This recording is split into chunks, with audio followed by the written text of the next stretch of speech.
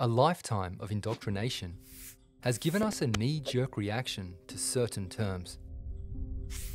Because the heliocentric globe is all we have ever known, when someone suggests that our creation is flat, we imagine some disk floating in outer space, perhaps with water flowing off the edge. This is not biblical cosmology. Such a conception is circulated by misinformation agents as a way to ridicule and discourage investigation of the subject. When it comes to how vastly different biblical cosmology is to the spinning space ball, an absence of curvature is just the tip of the iceberg. Here are 5 key aspects of biblical cosmology. 1. The firmament and the waters. There is no outer space in the biblical model. The first chapter of Genesis and other scriptures describe our world as being encased within an immeasurable body of waters. These vast waters are referred to as the deep. On the second day of creation, God made the firmament to divide the waters which were below from the waters which were above, allowing for an inhabitable expanse in between. Even after the flood, these waters remain, for the psalmist David declared in his day, "Praise him, ye heavens of heavens, and ye waters that be above the heavens."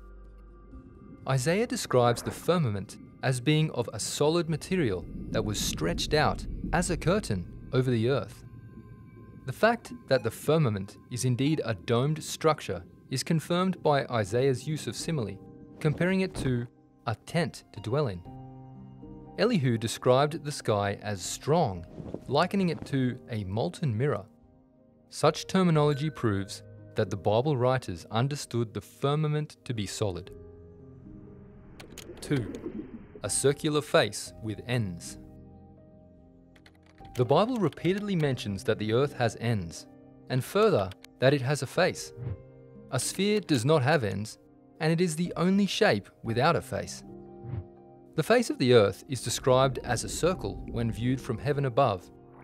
The Hebrew word for circle, kug, does not indicate a sphere, as many would argue, for Isaiah used another Hebrew word, dur, when referring to a ball.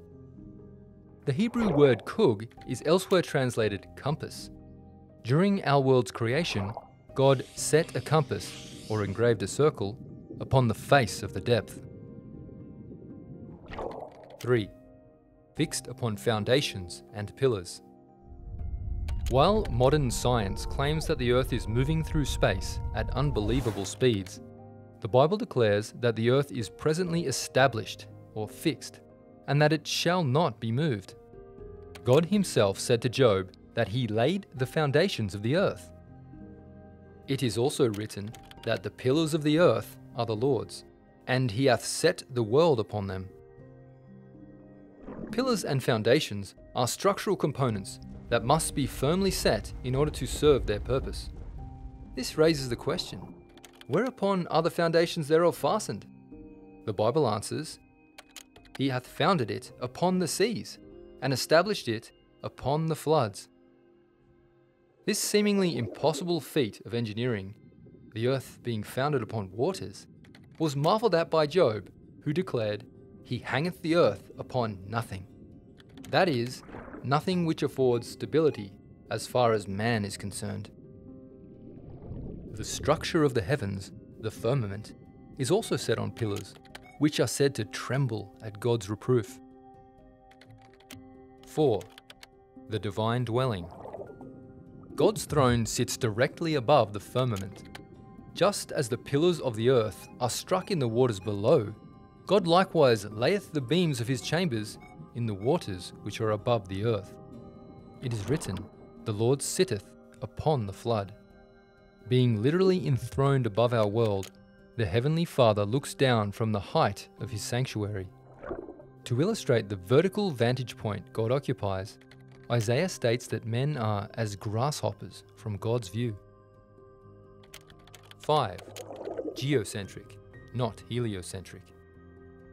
According to Scripture, the sun, moon, and stars are not millions of miles away, but are simply lights in the firmament of the heaven. Far from being a cluster of space rocks and burning gases roving in their own courses, the Bible teaches that these mysterious luminaries were made for the sole service of the earth, to give light upon the earth. Besides dividing day from night, the clockwork procession of these celestial wonders was to allow man to reckon seasonal changes and to mark the ages as they passed. During his battle with the Amorites, Joshua did not bid the earth, but the sun to stand still. David likewise understood that it is the sun which moves. He likened the sun to a strong man running a race, who untiringly circuits the heavenly track above. This fact is also supported by Solomon, who stated that after the sun goes down, it hasteth to the place where he arose. What are called planets are simply wandering stars. These luminaries traverse the heavens irregularly, wandering in retrograde motions above the earth. Not being mentioned specifically during Creation Week, the wandering stars fall under the general category of stars which God made on the fourth day. Unlike the cosmology of science falsely so called, the creation model that the Bible describes needs no theoretical physics to support itself. It is so simple that a child can understand it. Yet Bible truth requires the faith of a child to be received.